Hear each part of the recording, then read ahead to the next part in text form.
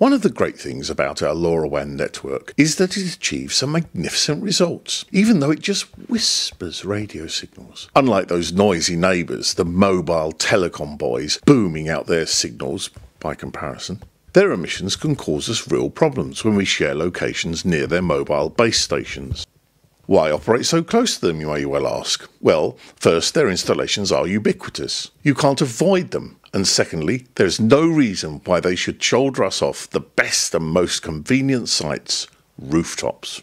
We need high buildings as radio, like light, radiates and provides better coverage into the neighbourhood from height. This is why so much money is spent on these tall sticks used for radio and television transmissions. In this video, we're going to look at why a simple passive metal box containing nothing more than a couple of connectors and a few short lengths of standard copper water pipe can help to insulate us from some of their transmissions, reducing interference and unwanted errors in our network. A pointless thing to do would be to connect a remote bulb to a dimmer switch and fade it on and off, but bear with me on this one.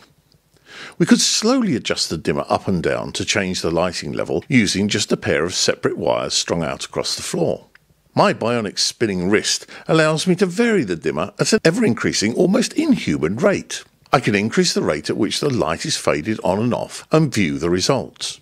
Replacing the image with a schematic diagram, it looks like this. I continue to increase the frequency, the rate of brightening and dimming. A point is reached where the separate wires find it hard to cope with the signal, but their performance can be improved by twisting the two together to form what is known as a twisted pair. This type of construction can be seen in a telephone or data cable.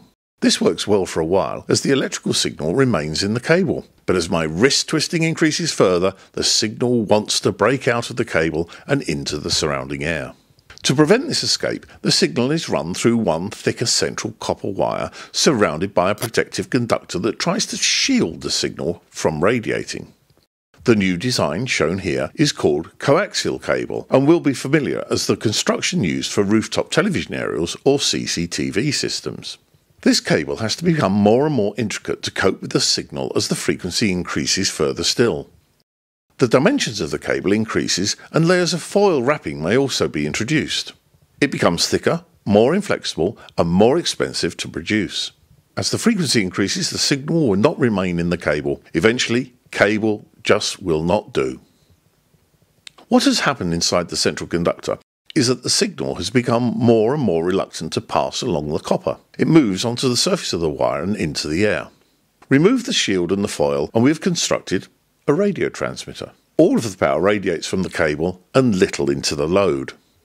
So, give in, accept the losses, no pun intended, and use a long precision metal rectangular tube to convey the signal. This form of non-cable is called a waveguide as the tube guides the waves of energy. The signal starts to behave like water, where it may be sprayed into a dish and focused at a distant point. Unlike water, it does not have mass and will not drop to the ground.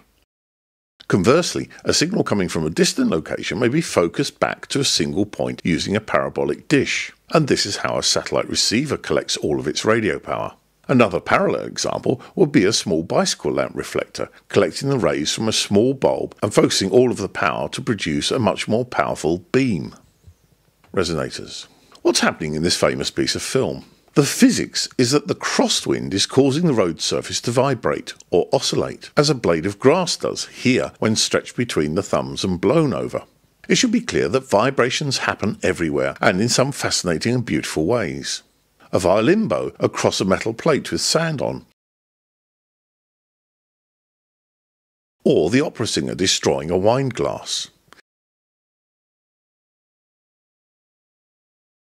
It's all resonance. Tall buildings contain massive blocks in roof spaces to dampen vibrations during high winds or earthquakes. Some things are designed to resonate over a wider range, as a guitar soundbox is amplifying the signal from the lowest to the highest notes. A triangle, or more specifically a tuning fork, is designed to vibrate or resonate at just one particular frequency. Graphically, we can show the frequency response as it's struck with this high peak in Q. The higher the Q, the more willingness to vibrate at one frequency, and in time, the more willingness to keep on ringing. Electronically, a charge on a capacitor, which is only two metal plates separated by a small gap, may be connected across an inductor, a wire-wound coil. It discharges any stored current to build up a magnetic field in the coil, which in turn decays to return the charge to the capacitor. With perfect components, this oscillation will continue indefinitely, but resistance intervenes in the real world to cause the effect to become dampened, to decay and disappear. Returning to our tuning fork, it should feel obvious that tapping the end of the fork here should produce a greater reaction than here at the base, where the fork is held. Hold this effect in mind for the next section. Vibration, waveguides, capacitance, resonance and Q may now make our box easier to understand. With the lid off, we can see the input connector connected to this first section of pipe, the first element, the output connector to the last element, and the third central element in the centre. The signal passes between them. It's a waveguide, and the dimensions are important. The height is important. It's a quarter of a wavelength. The three elements are cut to length to resonate at the operating frequency, with the proximity of the screw heads providing the fine-tuning to the precise frequencies as the electrical wave passes from input to output. More control can be achieved by lengthening the filter and adding further elements, each tuned to combine into a complete filter response, or its characteristic. The depth needs to be selected as a physical convenience and then maintained. The points here and here are where the signal is connected at the base of each of the end elements, and its positioning is similar to the position where the tuning fork was struck. If you were to connect an ohm meter here, the connection would be a short circuit at DC, direct current, but to the vibrating AC alternating electrical signal, this appears to have some AC resistance, more correctly called an impedance, represented by Z. The same applies to the output. Achieving the right impedance is similar to selecting the correct gear when pedalling a bicycle. The gearing will change depending upon the slope of the road and the power of the cyclist's legs. An impedance here of 50 ohms will ensure that all of the power from the source arriving at the input is delivered into the filter. Similarly, 50 ohms at the output will ensure that all of the power is correctly delivered to the load. Ensuring everything in the circuit has an impedance of 50 ohms is called matching the impedances, and is critical for good system performance. The impedance presented by the input and output of this filter is related to these physical distances respectively, which means they are also important dimensions. As an aside, correct impedance matching and the successful transfer of power from a transmitter into an antenna is behind the warnings that antennas must be fitted before a transmitter is switched on. Otherwise, the mismatch can cause the power to be reflected back from the missing antenna into the transmitter, causing damage.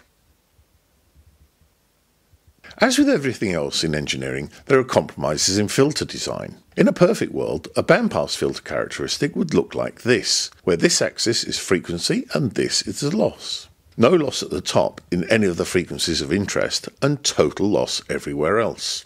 The edges are also nice and sharp and vertical. In the real world, things are not that simple, and physical perfection is difficult and costly to achieve.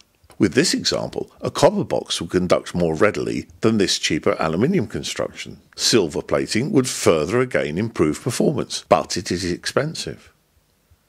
Two of the most commonly quoted filter designs are Butterworth and Chebyshev. Their characteristics differ.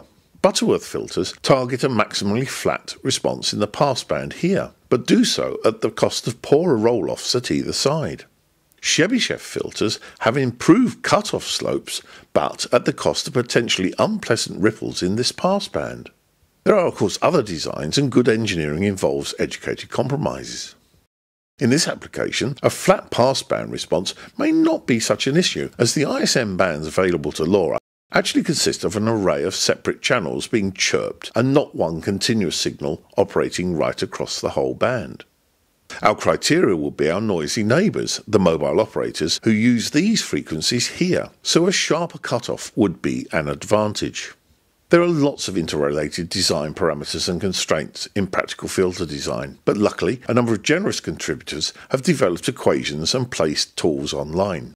The most basic is here, and is a convenient web interface to a program originally written in the BASIC language. Just enter the values and the world is your lobster. Consider how the resulting output is modified by the input values selected and test the physical values offered. In this video, I hope you gained a better feel for the invisible electronic and radio signals about us and their behaviour. How they appear not to want to be captivated by the copper conductor and leak out of wires into the surrounding air as their vibration or frequency increases. We looked at how more and more complex, expensive and inconvenient cables had to be designed to contain them, and two options where their frequency became so high that we just gave up the fight. First, by removing the central conductor altogether and constraining the signal inside an air gap, the waveguide, and then by opting out altogether and using a really high frequency of radio signal that parts of our body are sensitive to, called light, and the conductors became silica or plastic optical fibres. But I edited that out to shorten the video. After waves and vibrations, we saw how everything in nature tends to vibrate or oscillate. Some things slowly, others rapidly, and some with fascinating and intriguing properties. In several instances, oscillations built up to become catastrophic, with the unexpected complete demolition of a road bridge and a wine glass. We designed musical instruments specially to vibrate in useful and pleasing ways over a range of frequencies, whilst others just had a single frequency, like a tuning fork. Q was the measure of willingness to vibrate at a frequency, and Z, the impedance, was the gearing required to achieve the best drive levels to stimulate and control responses. A cavity and some resonators produced a filter designed to pass a small range of radio signals without requiring any power or electronics, and trade-offs in the shape of the passband was considered. The total loss or attenuation, the passband ripple, and the cut-off slopes were all engineering compromises that were shown to be interrelated in a practical filter design. We saw how all of these parameters form the basis of a practical working example using a web-based tool. I'd be delighted if this video caused further deeper study and investigation into the fascinating world of engineering.